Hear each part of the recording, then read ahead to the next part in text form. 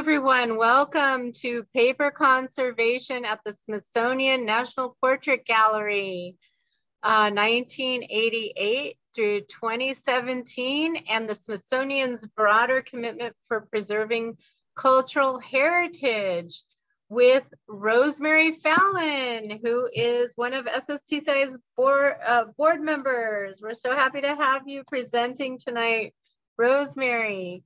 And happy to see so many folks joining us for this special program, which we've been trying to do for quite a while. And we have actually a whole paper theme this month, if anybody has noticed. Last week we had Elsie present on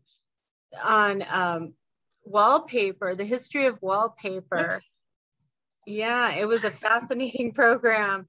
And then on Monday is our art salon, our quarterly art salon, hosted by another board member, Lauren Lay.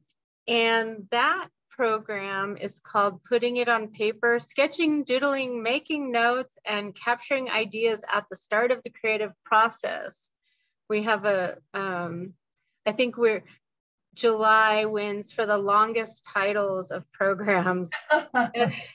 So our art salon is on Monday, July 19th at 8 p.m., 8 to 9:30 p.m., and it's virtually.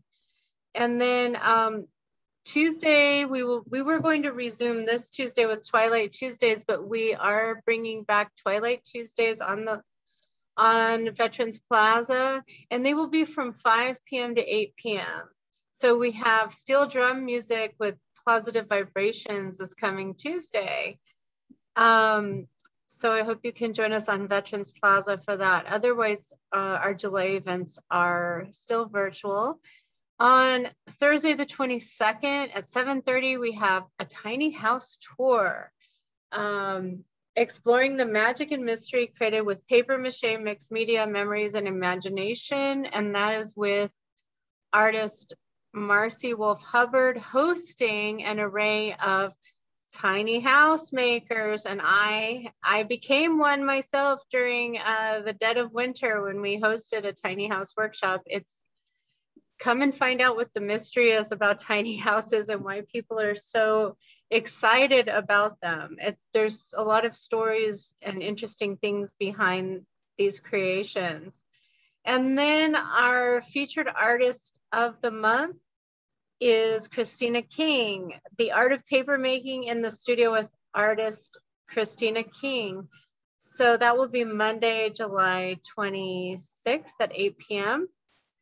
I hope you can join us for that. It should be very interesting. She's a wonderful paper artist. And then finally, on Wednesday, July 28th, we have Exploring Origami with Tsuru for Solidarity. And this is a workshop led by 3 members of Tsuru for Solidarity, Jun Hamamoto, Mari Matsumoto, and Jerry Honda. And Tsuru for Solidarity is a nonprofit that is, it's a nonviolent direct action project of Japanese American social justice advocates and allies working to end detention sites and support directly impacted immigrant and refugee communities that are being targeted by racist, inhumane immigration policies. And they stand on the moral authority of Japanese Americans who suffered the atrocities and legacy of US concentration camps during World War II. And they say, stop repeating history. Never again is now. Their mission is to educate, advocate, and protest to close all US concentration camps, build solidarity, coordinate intergenerational cross-community healing circles, and more. So Tsuru for Solidarity is hosting our origami workshop Wednesday the 28th. That's free, like all of our programs. And all of our events are made possible with generous support from Montgomery County, United Therapeutics, the Arts and Humanities of Montgomery County, Maryland State Arts, and many others. And just a reminder, we are recording this session, so it may be available later.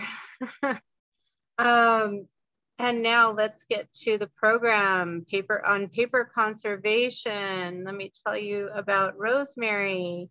Rosemary Fallon was paper conservator at the Smithsonian's National Portrait Gallery for nearly 30 years, from 1988 through 2017. She received her MS and certificate in conservation from the Columbia University Library and Archives conservation program. While at the Smithsonian, she engaged in research and activities related to the preservation of cultural heritage, emergency preparedness, salvage and recovery from natural and man-made disasters. So what a fascinating career you've had, Rosemary. We are looking forward to hearing more about you, about your work with the Smithsonian and the Smithsonian's broader commitment for preserving cultural heritage. So please take it away, Rosemary. Thank you, Lisa, for that introduction. Yes, I may have a wordy title. I could have made it longer, but maybe it was long enough.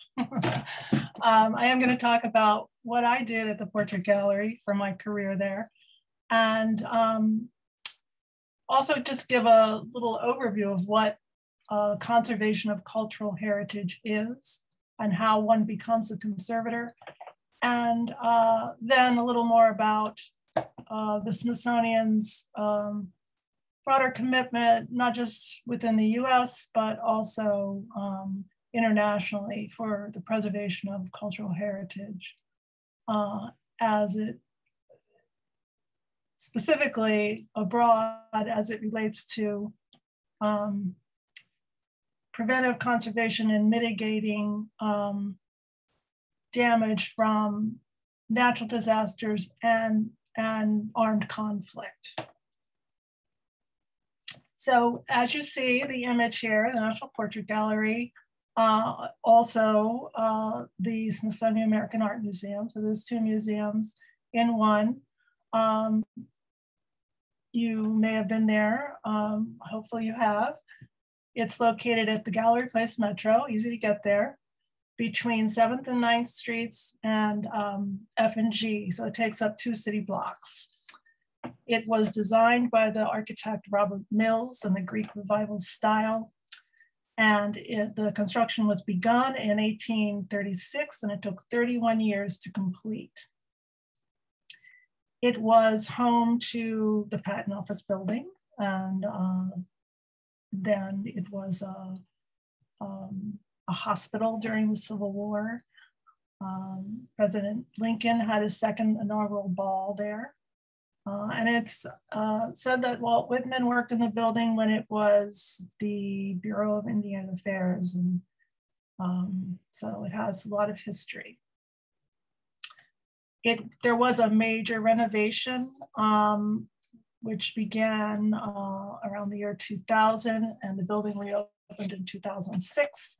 And what was formerly an interior courtyard with trees and plants that was open to the elements, after the renovation, the courtyard was enclosed with a canopy that was designed by the British architect, oh gosh, now all of a sudden I'm blanking on his name, who also designed the canopy at the British Museum. They're similar in appearance, but slightly different in shape, this glass and steel structure. Sir Norman Foster, that's his name, the architect. So what is art conservation? This is actually a slide of one of my former American art colleagues, Ann Krager, paintings conservator. It's like she's examining a Gene Davis painting. Gene Davis was a Washington artist, and the Smithsonian American Art Museum has quite a collection of Gene Davis works. So conservation of cultural heritage, as described by the American Institute for Conservation, and that the American Institute for Conservation and Cultural Heritage is the professional organization for conservators. It's defined as the profession devoted to preservation of cultural heritage for the future. The term cultural heritage describes a wide variety of material culture, including objects, collections, like whole collections, specimens, structures, architectural buildings, sites, archaeological sites. Any of these objects and sites as identified as having artistic, historic, scientific, religious, or social significance. So how does one become a conservator? What kind of training do they have? Well, most conservators nowadays have master's degrees in conservation. In the old days, conservators were trained, by mentors.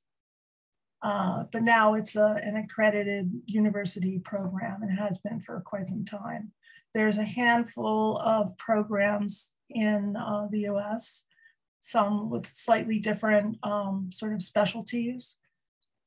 There's one at NYU, which is at the Institute of Fine Arts and Art Conservation.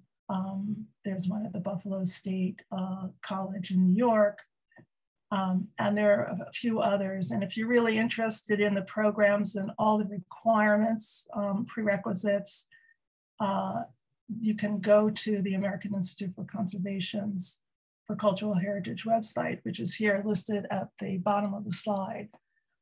Most of the programs do have quite a few prerequisites in chemistry. General and organic chemistry are usually required, art history, studio art. And the prerequisites may vary according to each program. They're generally 2 years of coursework and a third year of an internship. Sometimes a master's degree is required in an allied field. What do conservators do? Well, they do a lot of different things.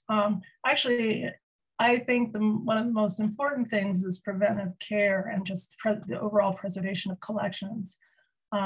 Having a stable environment, using chemically stable storage materials, and protecting artworks and keeping them stable. But as works are acquired by museums or they come up for exhibition, conservator examines them and assesses their condition, does extensive written and photographic documentation of the object, sort of spelling out the treatment, works with the curator. And in my case, all of the treatment discussions were talked over with the curator. We always examine things together initially, and then I would do the extensive documentation. Sometimes research is required on the object, on the artist's techniques, or sometimes research for conservation techniques and materials to use. So there can be a research component depending on the individual object. Another thing that professional conservators who are members of the American Institute for Conservation have is a code of ethics and the standards of practice, which includes this extensive documentation to record everything that you're going to do to the object, spell out how you're going to do it, what you're going to use. And after you do these things, you also go step by step. And this is what I did, this is what I used. So someone can come along in the future and know exactly what you did. And there's also this theory of reversibility, whereas anything you do to the object can be undone. Think about a painting that has yellowed varnish and someone cleans that varnish. very carefully not to remove any paint, and then revarnishes the painting.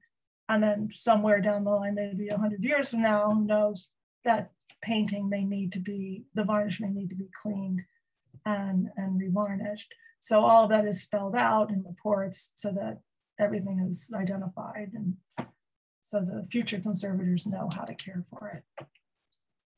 And education, not only continuing education of the conservator in workshops and attending conferences, but also education of the staff, you know, at the museum or institution where a conservator works, and education to the general public about conservation.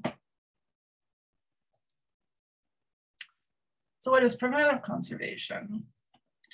As far as paper goes, the light is very damaging to paper. So minimizing the effects of light, obvious when it's on view, and also, of course, when it's in storage. Providing a stable, moderate relative humidity and temperature is really important.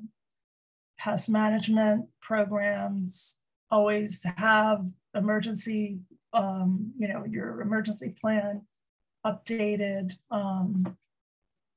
have supplies ready in case there is an emergency, know how to store your objects using the appropriate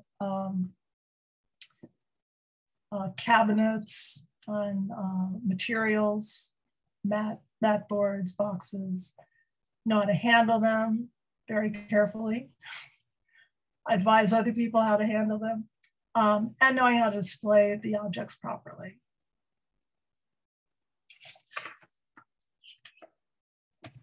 So light is like I said, the damage can be it's not reversible. It's cumulative. So the more light exposure something has, the more damage can be done. As you've probably seen, fading of watercolors, fading of pigments and dyes. You've probably seen colored papers bleached and lightened, or yellowing just of papers. And it's the kind of thing that we like to minimize in conservation, so that, you know, all these museum goers in the future can enjoy the object too. So you kind of try to control the exposure and the degradation.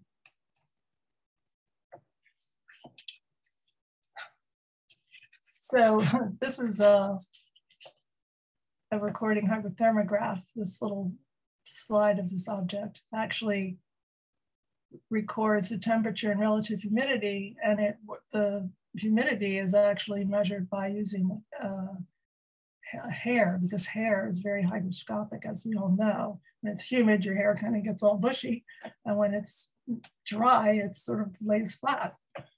And the reason we control humidity and temperature, because too much humidity can cause mold growth. Too dry environment can cause the you know, some inks and paints to crack.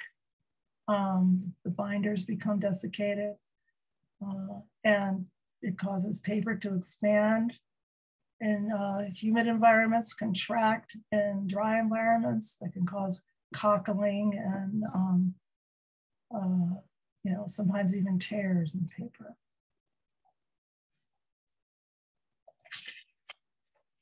Disasters, everyone's worst nightmare. Just like at home, you could have a flood in your basement or a burst pipe. Yeah, actually, I would say the most prevalent type of disaster is a water-related one for most institutions. Just a burst pipe in a building, leaky pipe, especially in an older building, can cause a lot of trouble. And as you all know, water can, you know, cause mold to grow, bleed inks and other media. Earthquakes, of course, are quite devastating with physical damage and all kinds of, you know, surface dirt, rubble. And fire, of course, can be devastating as well. So being aware of, you know, the risks and trying to plan so that you can mitigate effects of those possible disasters is something that museums do and conservators are involved in. And every institution should have a disaster plan. Sometimes, you know, even homeowners, you know, families maybe need a disaster plan, something happens. You have, you know, all the important institutional information. Everyone, you know, who's involved in a response and recovery in the institution needs to know what their, you know, what their role is. The plan should be very detailed. Everyone should have a copy that's involved in the response and recovery.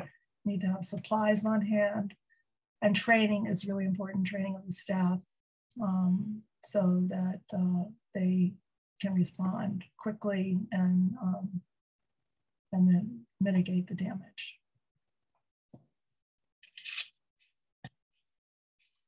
So here is the Lunder Conservation Center Paper Conservation Lab at the National Portrait Gallery and Smithsonian American Art Museum.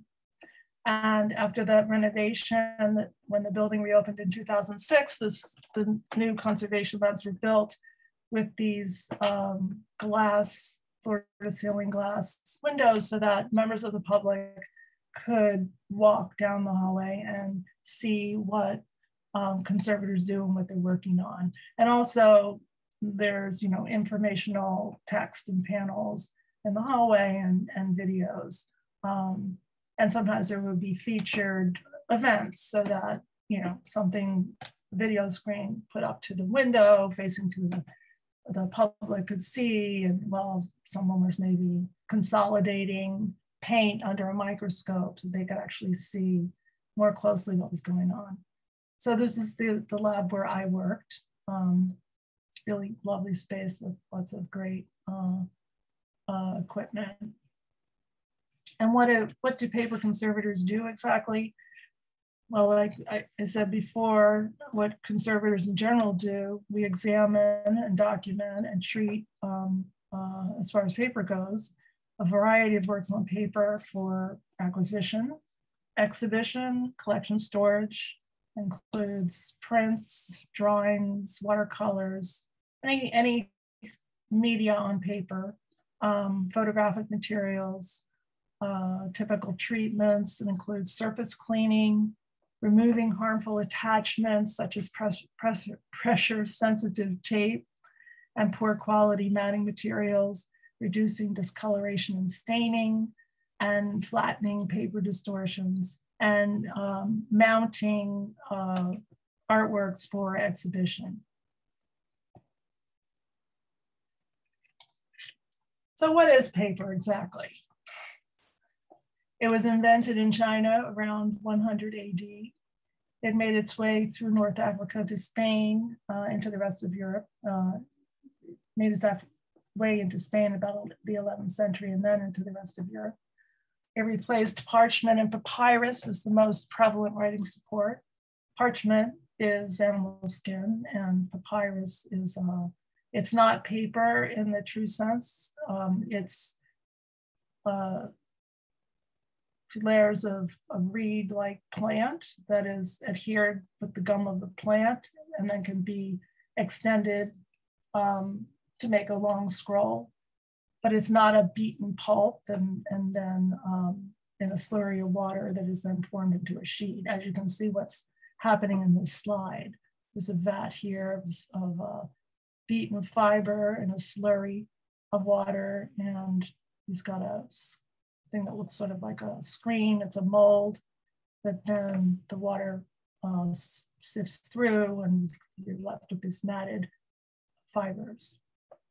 And the paper is then tossed onto felts and left to dry. And it's the sort of water, hygroscopic water bonding that keeps the fibers together. And as we know, paper is very vulnerable and subject to damage very easily with tears and punctures. Originally, it was made from cotton or linen rags that were beaten to a pulp or plant material. And as I described, drawn through this mold. The examination. Here's the photographs conservator for the portrait gallery examining a photograph under magnifications. Many times you need to use a binocular microscope so you can see more closely, maybe to identify a photographic process or a printing technique, or examine closely for surface anomalies or cracking or losses. And that's the first step in treating the work, of course, is the examination. So all the images I'm going to show you are from the Portrait Gallery's collection.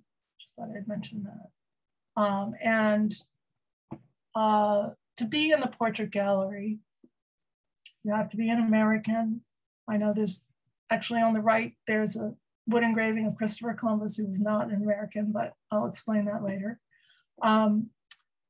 This is a Mary Cassatt self-portrait watercolor on the left from about 1880. The artist does not have to be an American.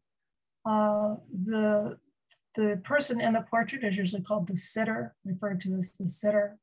The sitter needs to have contributed in some significant way to American culture, history,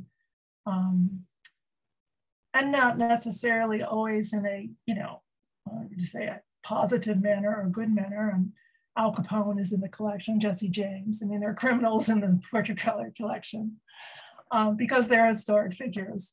And there's a committee of the Portrait Gallery, curators and historians who decide on whether someone has the right significance for the Portrait Gallery, and then also a board of commissioners. So, the decision is not made lightly. So yeah, art on paper includes all of this type of media: charcoal, Conte crayon, graphite pencil, pastel, watercolor, or like I said, any ink on paper or other, paint, acrylic paint and oil paint. On prints, the relief prints like a wood engraving or wood block, intaglio, like an etching, and planographic, lithograph, silkscreen. Here is a graphite pencil drawing of Ornette Coleman, the jazz artist, by Elaine de Kooning. This happens to be a well-known American and also by a well-known artist, which is, always a good thing.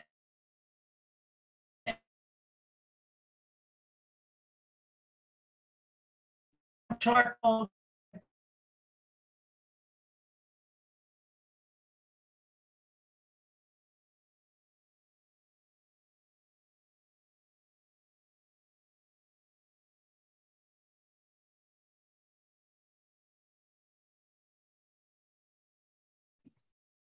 And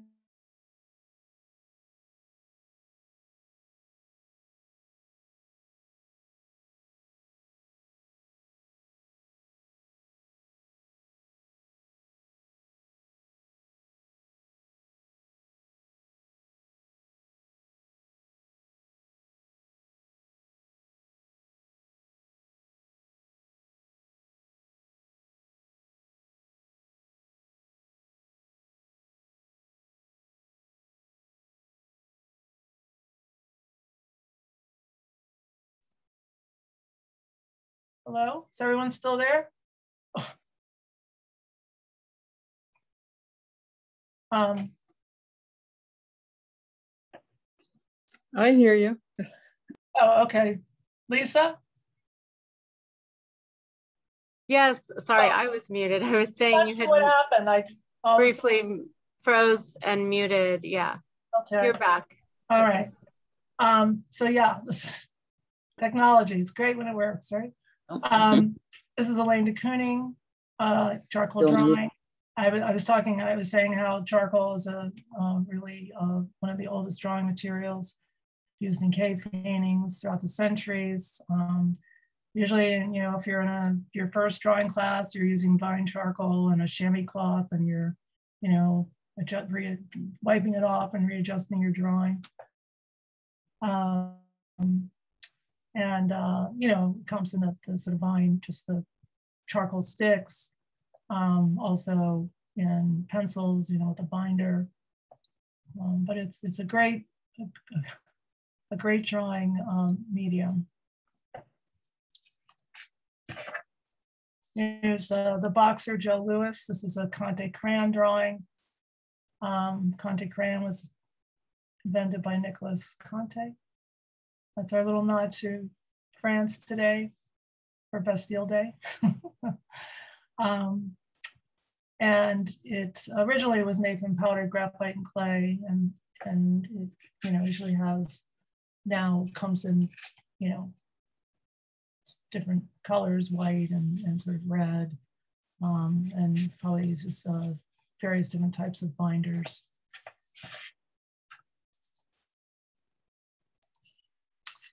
And this is a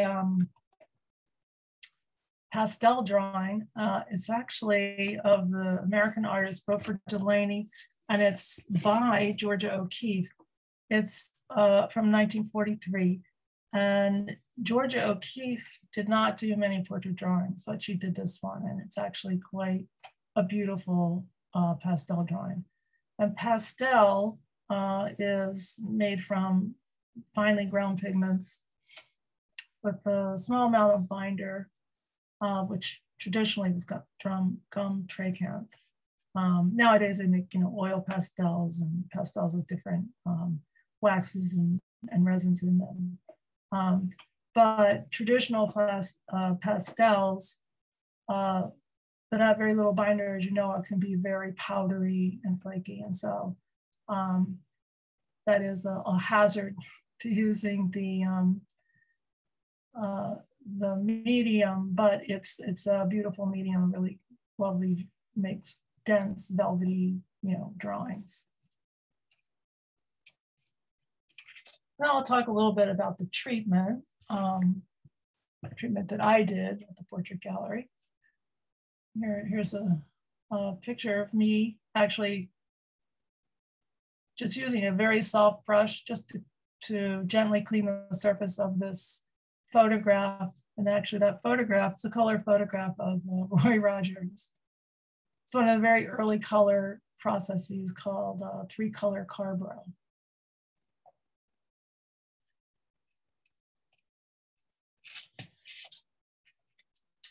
Oh, and here we are, there's Joe Louis again. The image on the left is before the treatment, and you can see here in the upper right and the left is sort of darkened areas. That's adhesive. On the back, like a rubber cement is called adhesive. This is actually a tracing paper, kind of a thin, kind of brittle tracing paper. And you can see these attachments, these hinges up here, and there's small little tears along the edges.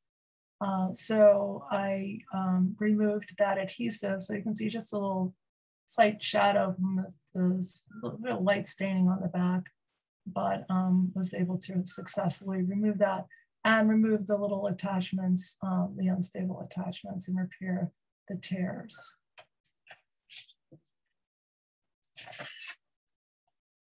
And this is that wood engraving of Christopher Columbus. This is from 1584. And the reason we have this in our collection is that, he's somewhat of a controversial figure these days. However, his,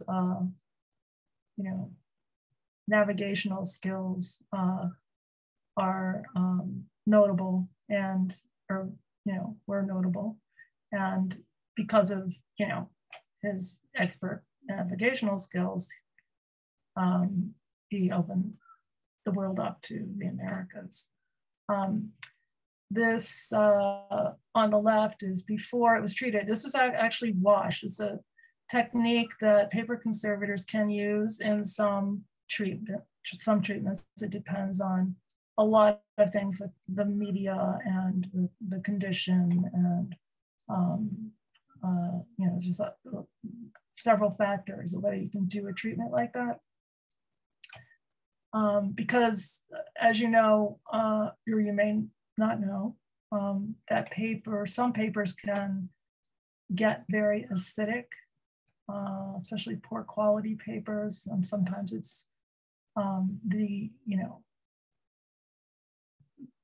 what they're made of, their inherent vice, as we call it, and also environmental and its history and exposure to whatever has occurred in its lifetime. Here you can see the stain at the bottom, and the stain was lightened after washing, and there were tears and creases, and I think there was a loss up in this corner here on the left, and then that was repaired and the stain was lightened. And with some sort of treatments, you're not trying to make something look perfect. You're not trying to make it look like it's new. You're sort of respecting the history of it, but you're also stabilizing it. And if you're washing it, the water solution that you're using, and in many cases in paper conservation treatments, it's an alkaline water solution. And you're sort of releasing some of those degradation components from the paper. So the paper is actually more stable after the treatment than it was before. Oh, here's a drawing of Frank Sinatra by Edward Sorrell from 1966. And you can see the sort of discolored adhesive along the edges. So I was removing that with a tested solvent that solubilized that adhesive.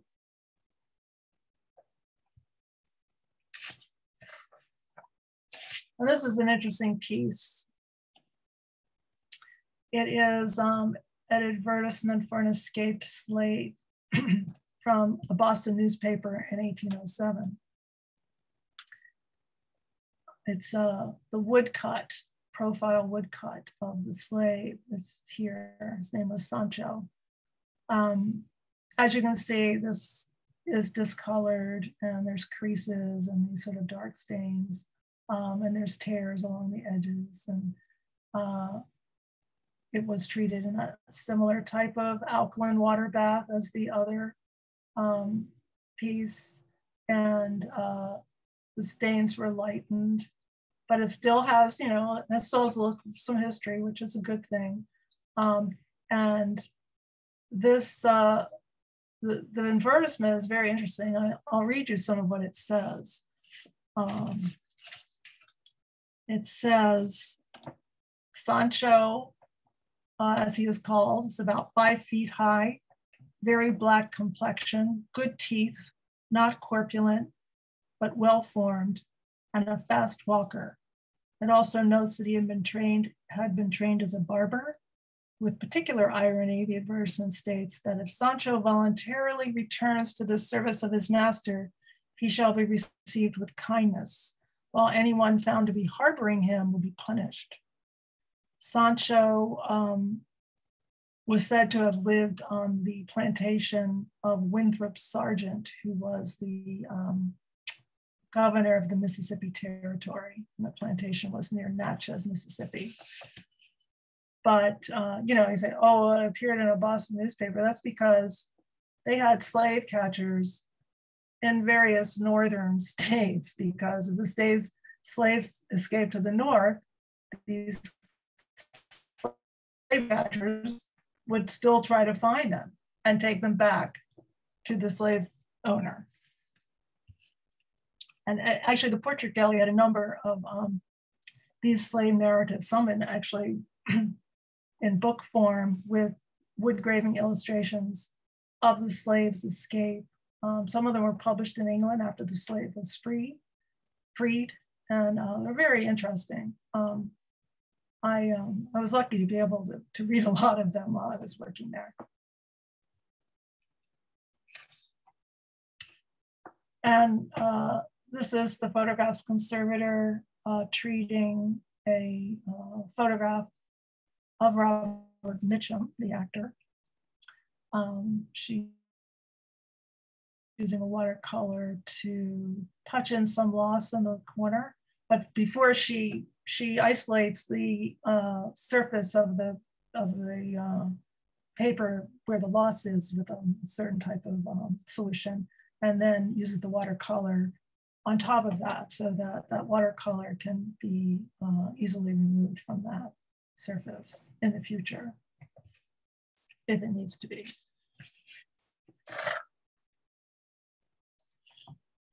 Exhibition mounting is a large part of what is done, especially in a museum like the Portrait Gallery, where there are lots of exhibitions, and also what they call permanent collection galleries, where items rotate in and out just to tell the story of you know, Americans from the beginning. So this is the exhibition specialist. He is using a Japanese paper with a special cooked wheat starch paste, which is a very stable adhesive, to attach the Japanese paper or hinges he's attaching to the back of the drawing. Here this is the mounting board he will mount the drawing on so that it's stable to be put into a frame. Here is the drawing. It's a, portrait of John, the artist, California artist, John Baldessari. This was done by an artist named Alphonse van Workum. It's from 2009. It's a charcoal, Conte crayon, and pastel drawing on paper. As you can see, it's quite large. And here it is on exhibition in the gallery.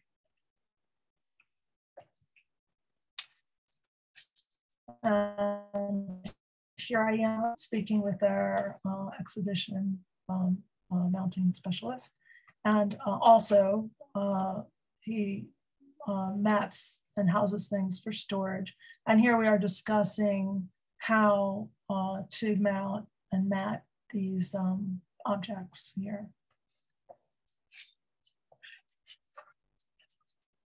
Here is a glass plate negative. It's a full-size collodion glass plate negative of Alexander Gardner from the 19th century. It's by Alexander Gardner, of Abraham Lincoln. It's being housed for exhibition. And of course, to be very careful, handling a large plate of 19th century glass. So this is what they're doing, talking about the construction of the housing and how it will be exhibited.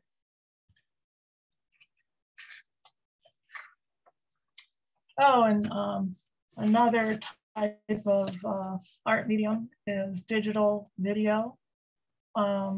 Here in the lab is an intern.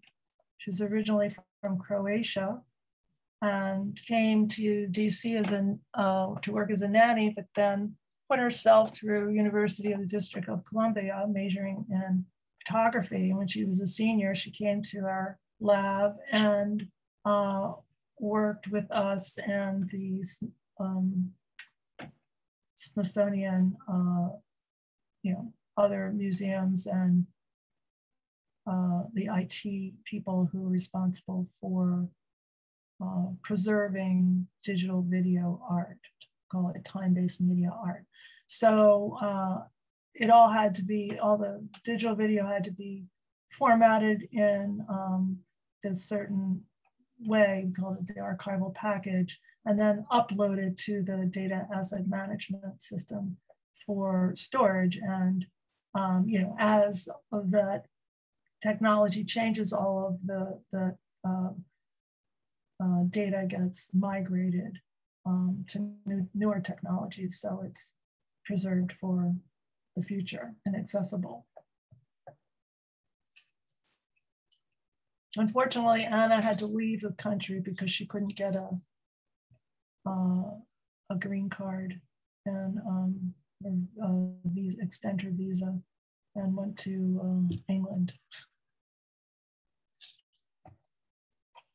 And we train interns from graduate programs. They have summer internships, and their third year. I mentioned that the coursework and most of the master's degree programs require a third year internship, and we had interns that we mentor from those programs for their third year as well, and fellows and postgraduates from the programs who many times we host to work on special projects under the mentorship of a staff conservator.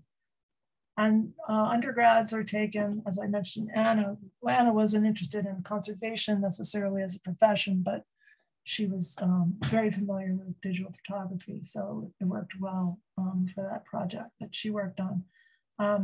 But there are undergrads who think that they're interested in a career in conservation, and sometimes they come for an internship in the summer, or maybe they're, if they're, depending on the way their university or college is structured, they come maybe in the January short, 1 month program, just to get an idea of what is required, and to be a conservator, and if they actually like doing it and want to do all the prerequisites that are necessary and commit that time for a career in conservation. Another interesting part of the National Portrait Gallery collection is the time collection original cover art. I have about 2,000 pieces from the Time magazine collection. Most of them, all of them really were done for reproduction for the cover of Time magazine, but they are original artworks. This is Marilyn Monroe here, and Harry Truman.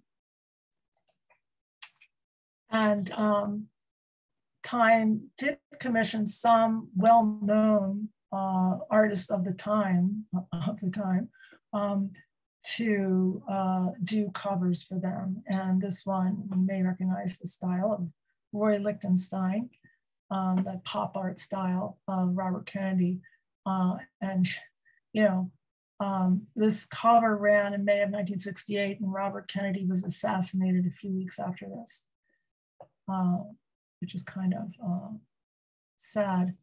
And at the same time that Roy Lichtenstein was commissioned to do this cover, he was commissioned to do a second cover that would run after this a month or two later of the smoking gun. You might remember that image. I'm sorry, I don't have a slide of that, but it's the smoking gun done in the same pop art style. And that was particular irony, that he was commissioned to do this one and to do that one, the smoking gun. Those are the only two that he did. And then Kennedy was assassinated in between those covers. But Roy Lichtenstein had, a real hand in the design of this. It was done exactly to his specifications.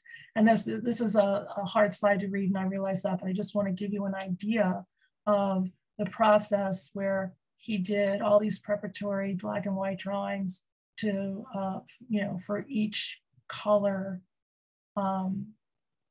plate that was to be used in the printing of the cover. Spelled it out as to exactly what color. He had his own sort of standard colors that he used. And he spelled out exactly what color it should be and how the design should be. And they created these acetate film for each color plate, so the overlay, they could see exactly what it's going to look like before they actually made the printing plates. So it was quite, he was quite involved in the process the whole way, which was unusual. I spoke to one of the printers who was there during this time. And he said it was highly unusual for someone to be that involved in the production of the cover. But some of the, Robert Rauschenberg did covers, also another famous artist, abstract expressionist Robert Rauschenberg. Andy Warhol did covers too. Oh, and Robert Kennedy said, when he saw the cover, he said, "Oh, I think your cover just looks marvelous, but I don't have red spots all over my face." Another aspect of Conservator's job is to accompany artworks during travel. Not at all travel, but travel overseas, especially. And sometimes it also depends on the artwork itself. What its value, its importance, its vulnerability. This is a drawing of, this is a self-portrait of William Beckman, American artist. And I don't believe she is, I think she's a friend. Her name, Jeannie, sorry, I'm forgetting her name.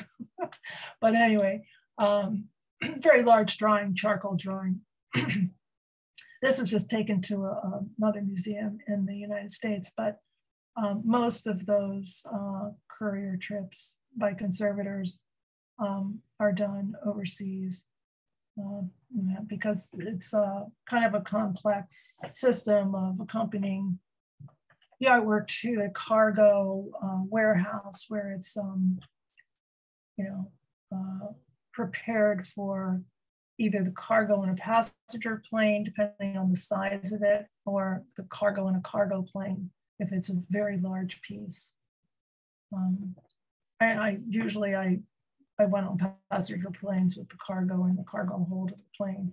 However, I did go in a cargo plane. That was quite an experience. I was the only passenger. It was me and the crew with tons of cargo, all sorts of cargo, cars and name it. Went to Germany. But so because this whole process of getting it housed in the cargo warehouse, or working with a customs broker, you used to be able to go out on the tarmac and actually watch it be loaded, but after 9/11, you couldn't do that anymore. The customs broker does that. And so you're in conversation and consultation with the customs broker the whole time you're at the airport. And then you accompany it to the destination. You meet the customs broker in the country where you arrive. And you go through that process of going to their cargo warehouse, getting it all through customs on the other end, and then onto the destination, the museum, wherever it's going. So all of that is like one continual activity with no breaks in between. After it's all done, you can go back and take a nap in your hotel. And then you go back for installation after it's acclimated for at least 24 hours in the museum where it will be shown. You go back for the unpacking and installation of the piece and oversee it. Because you never know what to expect in some museums exactly, sometimes they just want to do what they want to do, not what you want them to do.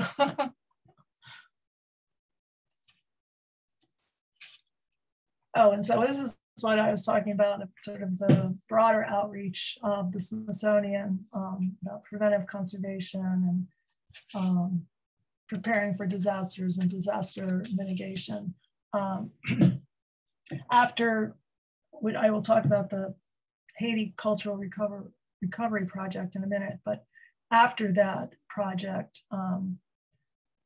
we started to do presentations for Army soldiers who would be going overseas, and one of their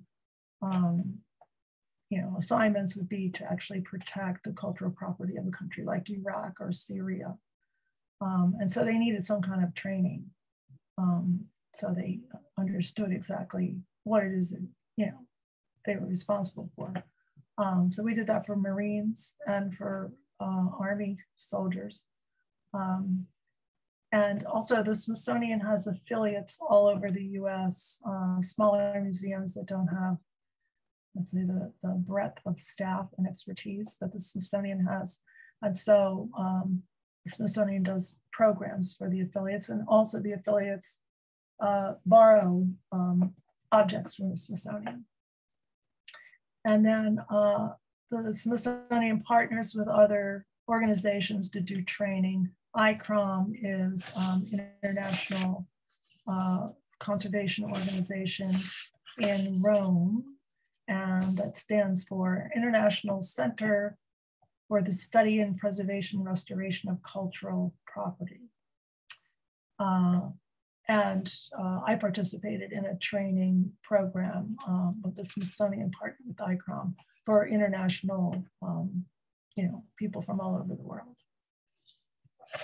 And they hold these, they do this in various parts of the world. ICROM does this training.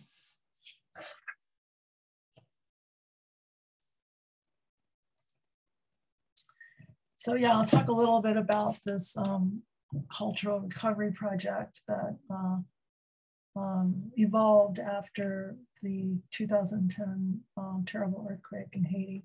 And unfortunately, we're hearing a lot about Haiti nowadays.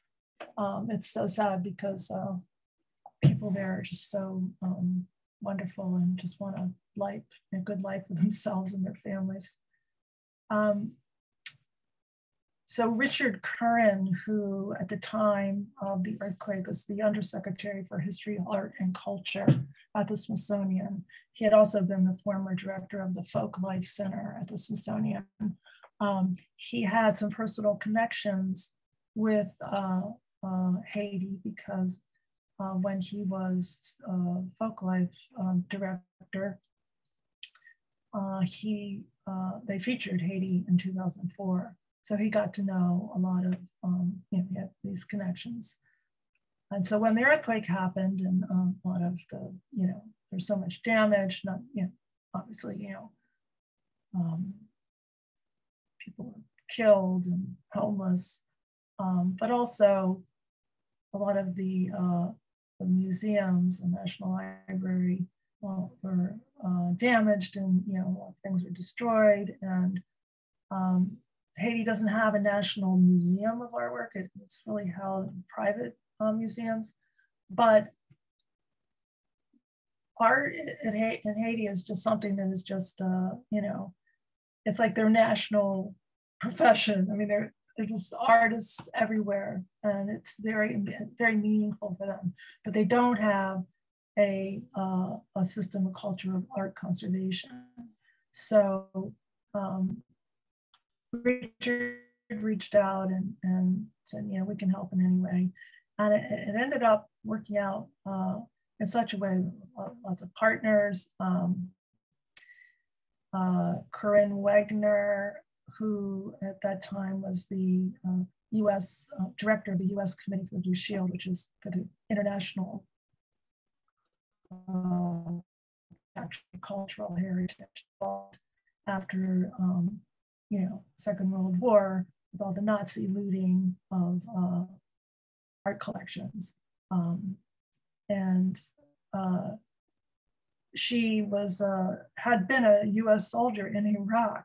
And then when she left the Army, she got a PhD in art history and was a curator at the University at the Minneapolis Art Museum when this happened. So Richard reached out to her and got this, Smithsonian conservators involved. And I and another colleague, Emily Clayman Jacobson, who is the paper conservator at the Fair Sackler then and is now as well, to teach a course there. And it was a year after the earthquake. So this was at the center that was refurbished. It's a center run by the Haitian government and the Smithsonian, the Minister of Culture. The former Minister of Culture was a friend of Richard's from the Folk Life days, and he was the sort of Haitian director of the center. And then there was a US conservator who had been at the African Art Museum at the Smithsonian. who also did her master's degree in art history in Haitian art, and she spoke French. Creole is the language in Haiti, but a lot of Haitians speak French, so it made the communication easier. So here we had a translator actually for our course, because some of the students did not speak any English. I'd say most of them did not, some of them did, or understood and didn't speak very well. So here we're teaching them, you know, how to identify print processes and photographic processes. And on the right here, my colleague Emily Jacobson is demonstrating how to repair a tear. But most of our training was about, you know, stable storage, you know, trying to get equipment like dehumidifiers and things, because, you know, it's the climate in Haiti, it's a tropical climate, and to try to minimize any kind of mold activity. And using quality materials, we taught them how to do pH testing for materials that they might buy to house artwork in. And the students were a mix of chemists, artists, National Library of Haiti employees, and actually one student actually had her own gallery. So here on the left, we're teaching them how to surface clean an artwork. And on the right, we're doing the pH testing of actually we're testing the storage materials to make sure that they weren't acidic. And here's our class. It's our last day of the group. I hope they're all okay.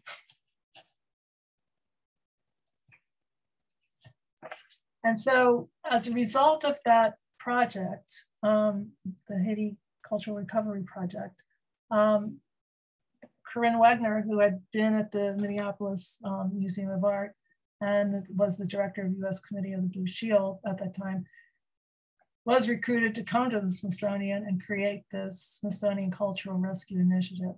So this office now does training that I mentioned the training of the international you know, students that I participated in. That's something that they're doing. They'll go to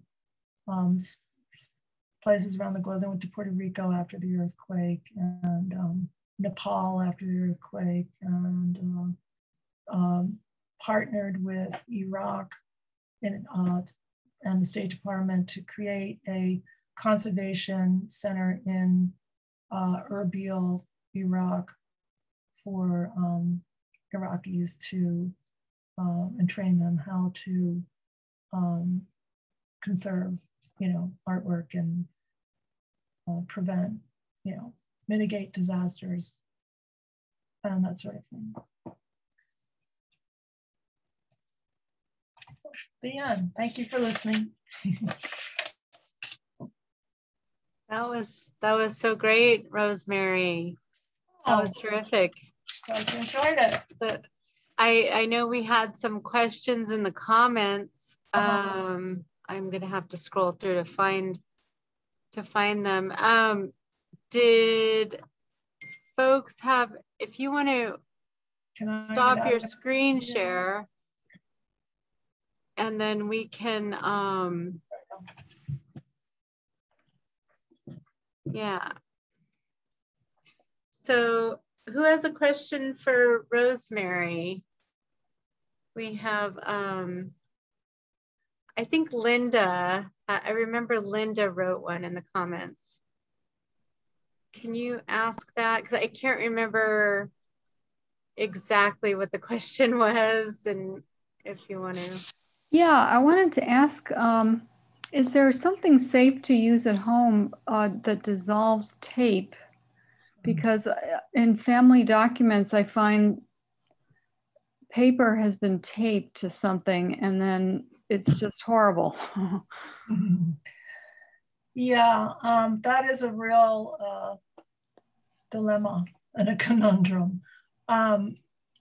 Not really. There isn't really anything I can tell you to use to dissolve the tape, and not all tape is created equally. And the age can have something, you know, cause problems or not. Sometimes when it gets really old, it dries up and falls off, and then you're left with the adhesive and the staining.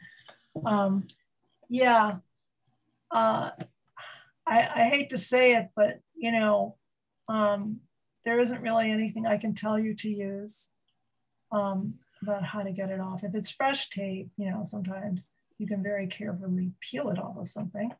However, then you run the risk of, you know, damaging the surface if it doesn't work out well. So right. You know, I know that a lot of people can't afford to, you know, there are private conservators who do this kind of work, can't necessarily afford to do that, but you can get a list of private conservators in the area. If you go to that website, I pointed out at the bottom of that slide, the American Institute for Conservation of Cultural Heritage. If you Google that, it will come up. Okay, thank you. I mean, the site has, you know, just about everything you want to know about conservation on it, but it also has, you know, a list of private conservators. And they can give you, you know, like a range of treatment costs, depending on what it is, you know, that you need to have done. Thank you. You're welcome. And in keeping with that kind of question about our documents at home, I just recently was back home in San Diego, and I was going through stuff in storage, like old letters, postcards, and photographs. And I'm trying to weed through them and decide what to keep. How do you recommend we store our personal paper items, like old letters and papers from college that we want to keep? You can, there are various companies that sell sort of archival boxes. You can go online. There's I'm trying to think off the top of my head. For photographic storage, light impressions is one. Conservation, I want to say conservation materials is another one. There may even be a list of something like that on the website that I described, the American Institute for Conservation. But if you Google archival storage materials, there'll probably be several companies that come up. And you know, there are boxes, and you can interleave, you know, some with like an acid-free paper, just so that they're in, you know, these sort of chemically stable boxes, may be interleaved with paper, or in folders that are chemically stable archival materials. That's like a great step. And don't store it in a basement or an attic, you know, because you want it to have a relatively stable temperature and humidity. You don't want it to be in a damp place or a hot, super hot place. And in the dark, you know, store it in the dark, you know, well, if it's in a box, it's in the dark anyway. So you don't want it on top of the radiator, or, you know, sitting by the you know, heating vent, you know, in a closet, you know, on a shelf is a good place for it. Or not near the AC either, because that can be very damaging. You know, right. So yeah, there are a lot of companies, you know, available that sell that sort of thing. So Sneha asks in the chat to expand on that question. I think it's tied to this too. Would you ask on my behalf regarding the treatment of handmade papers and pigments and novel materials? I'm sorry, say that again. She wrote to me, I don't know if it's to me or to everyone. Would you ask on my behalf regarding the treatment of handmade papers and pigments and novel materials? So maybe you've already talked about the papers. I'm not really sure exactly what she means. I mean, handmade papers runs a huge gamut. I mean, you know,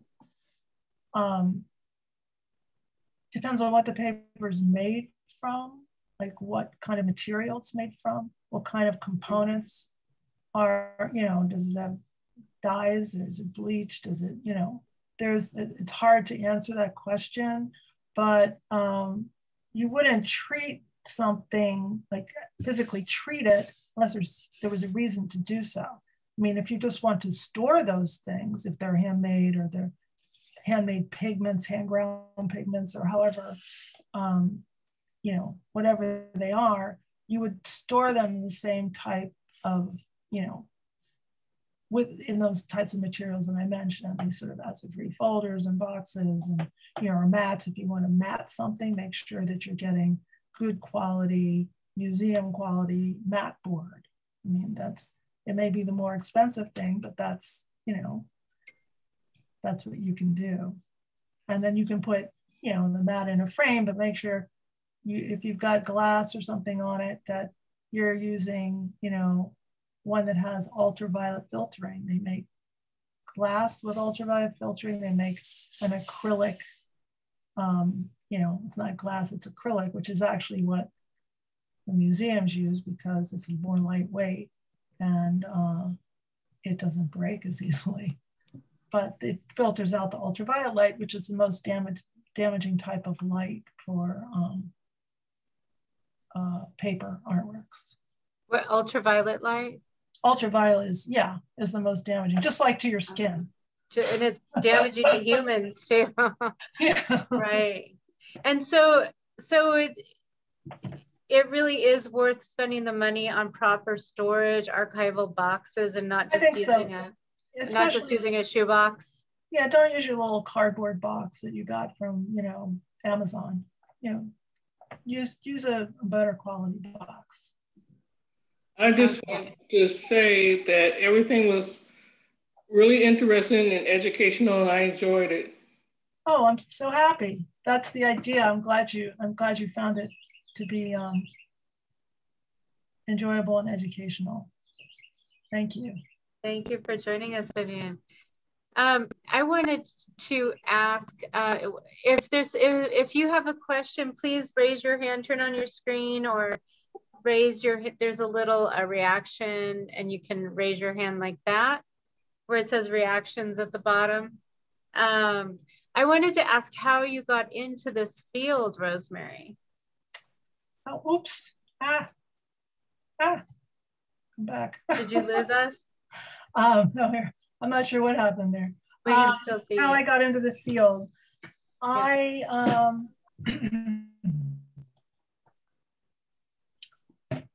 knew about the field when I was an undergraduate, but I wasn't all that interested in pursuing it at the time. I was studying art history and studio art. And when I graduated, I had the opportunity to go to Moscow, Russia during the Soviet times, and it was 1976. And with my sister and brother-in-law, was their very first post in the State Department. And they had some little girls, and I sort of helped take care of them, but I took Russian, and I met a lot of what they were called at the time, dissident artists, unofficial artists, who created the art they wanted to create, and they weren't part of the artist union and creating, you know, what they had to create, what was required art, as opposed to their own creative art. So there were these little, you know, salons that, because they wanted to meet foreigners to buy their artwork or even trade things for their artwork and get it out of the country so people could see it. And they'd have these little, you know, exhibitions in someone's apartment. So I got to know a number of these artists and found out that there was a man in the US who was collecting a lot of this work. I found out from the Russian artists and the Ukrainians, and I befriended a number of artists that were from Odessa in Ukraine. And so found out about this collector who happened to live in Maryland, down in Southern Maryland on the Patuxent River, and taught at the University of Maryland and St. Mary's College in Southern Maryland. So when I got back, I looked him up, and he offered me a part-time job to help catalog his collection, myself and another young woman who was a student at Georgetown at the time. And so we would go down to his estate in Southern Maryland, where he had his collection spread all over the floor, so that we could properly catalog it. And from that, a catalog was created. We worked on creating the catalog of the work, and some exhibitions, worked on setting up the exhibitions in Washington, D.C. at a few places down in the city. So I worked for him for a while. And after that, I was like, I need another job. And so I went to the Smithsonian, and I worked in the Natural History Museum and sort of specialized in the book area, and I became an assistant book buyer. So I did that for a number of years, an assistant book buyer for all the museum stores. And from when I was there, I was exposed to art conservation. I went to a couple lectures and thought, you know what, I think this is what I want to do. So I started taking the chemistry, which was a prerequisite, and ended up going to the Columbia program. The Columbia program was in Rare Books and Paper and Library and Archives Conservation. That doesn't exist anymore.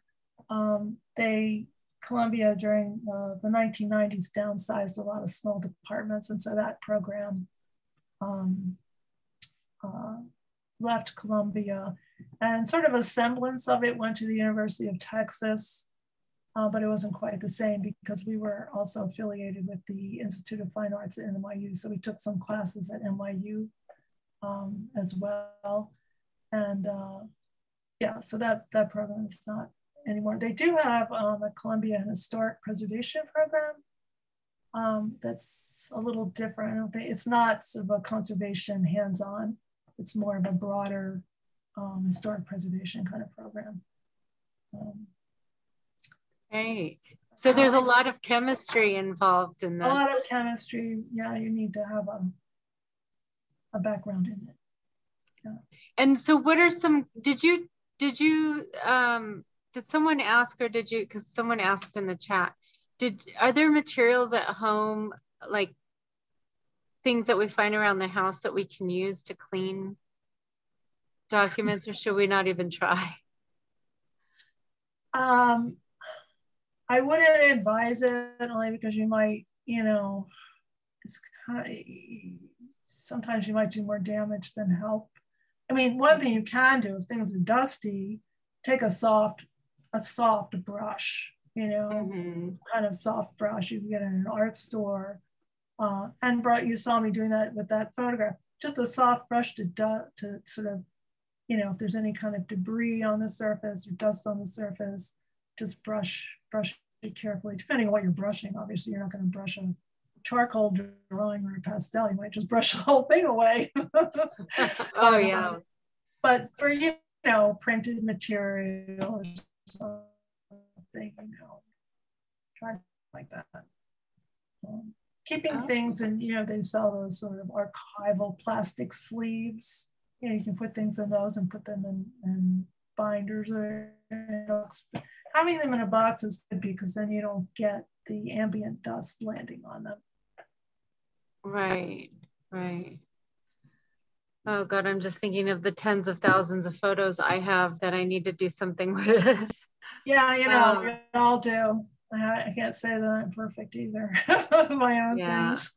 I'm planning to scan them and throw them away, but and then just have electronic. You think I should keep the physical? I do. Especially the ones from my Peace Corps service. I have them all in these. I would not throw them away. I put them in albums.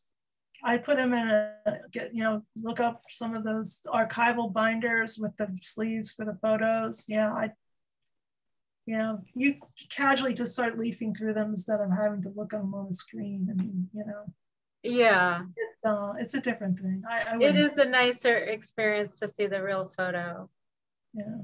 Right. I mean, you can scan them too, but I wouldn't get rid of the original. Right, right. Terrible shape and torn in half or something. Right. I think Vivian, did you raise your hand just now, Vivian? Did you have a question? Yeah, so just a comment. I think you should, Lisa, you should put it in make a collage out of the pictures. Well, I have a bunch of photos I took during my 2.5 years of Peace Corps service, and they're all in order. So but I have them glued to pages, paper pages in albums, these very large albums. There's 5. So I don't know, there's probably at least 1,000 photos there. More than that, I think. That's a lot of pictures. Right. Was there anyone else who had a question for Rosemary before we close, or a comment?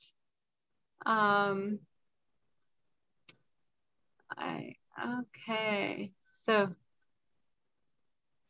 Barbara? No questions, but I enjoyed this. Thank you, Rosemary.